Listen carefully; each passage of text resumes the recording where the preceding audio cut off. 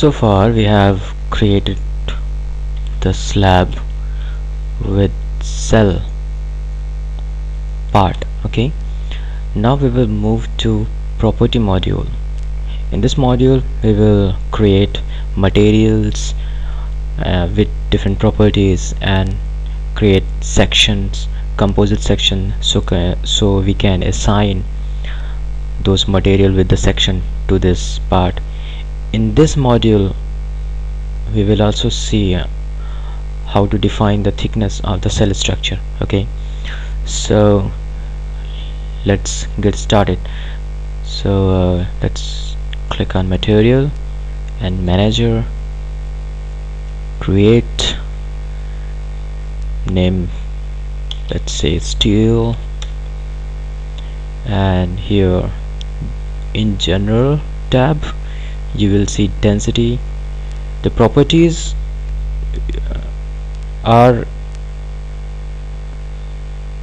listed in different tabs. Okay, so which one you will choose depends upon your analysis, type of analysis. Okay, so you must have a little bit idea about what you're doing so that you can define properties, material properties here. Okay, so for what I am going to do in this tutorial series, for that the properties which are needed I will list here. Okay, if some property is missing, abaqus will tell us.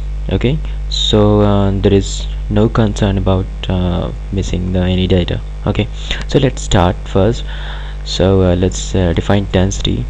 Let's define density for steel 7850 kg per meter cube.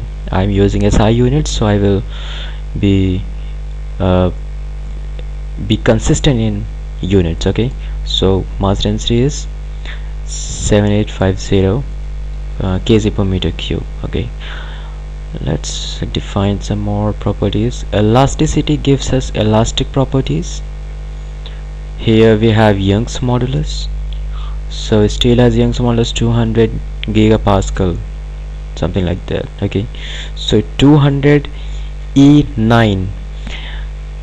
Look at this, I have typed 200 E9. Okay, so in abaqus E9 means 10 to the power 9. Okay, so it is basically 200 gigapascal. Okay, so let's enter Poisson ratio also 0.3. Some more properties in elasticity. We can define expansion because we are going to have some temperatures effect on stresses. We will need this property. Okay, expansion coefficient. So expansion coefficient of steel is something like 12 E minus 6. Okay, wherever you have to write down 10 to the power minus 6, you can write just E minus 6. Okay, it is, so this is cool. We have defined expansion. In thermal tab you can define conductivity also if you need in thermal analysis, but if it is just temperature and stress effect, then I think you will not need conductivity unless you are looking for heat transfer rate or something like that. Okay, so I will skip that, but if you want to, you can define. Just click on thermal tab and conductivity, click on conductivity, and you can put down here conductivity. Okay, right now I'm not going to define that conductivity. So the material behavior which are we have defined are listed here. I think we have not defined any conductivity, we have not entered any value for conductivity. We can delete from here, this button. If you click this button, it will delete this property. Okay, if you again want to define, you can just find here. So this is how we define material properties in abaqus. So we can now click OK, and our material is listed here. If you want to edit more properties or enter more properties here, you can just click select here and click edit and just tap. Now look at this, we have just entered 289. Now you will count that, then it will have 200 plus 9 zeros, right?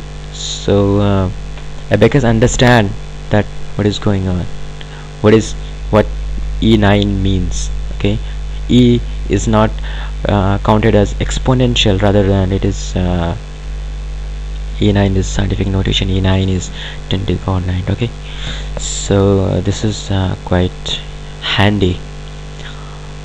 Okay, so we will click OK. We have just defined steel. Since we are going to